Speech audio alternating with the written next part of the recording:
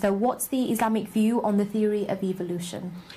Evolution, as far as I know, Muslim scholars so far, they never had a problem with evolution, but only the big question mark was about the evolution of a human being. And as far as I know, even the scientists, they are making it as a theory, but not yet scientifically proven. And even that missing chain of that, we can say, the human between monkey and the human being, that is not yet proven. Yeah, and as far as I know, Darwin or one of his followers, bringing this the jaw of the monkey or human or whatever, and they scientifically proven that it's just made up, fabricated, doesn't match. So from the scholars of Islamic theology, they do not accept, as far as I know, that human being went through the evolution.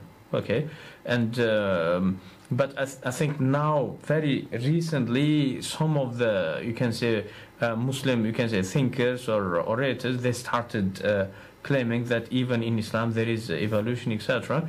But from my own knowledge, the vast majority of the Muslim scholars, they have a problem with the human being going through evolution, but the rest of the animals and the nature, etc., they do not have any problem with that idea. And why do they have a problem specifically with human beings? With human being, because there are some certain verses, okay, which says that human being is created from the dust.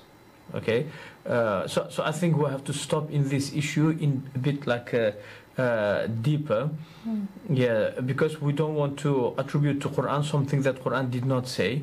Yeah, but anyway, that is our understanding, and the vast majority of Muslim scholars, if it's not everyone, they said that human being is out of the context of the evolution. But Allah knows. Yes. Okay, thank you.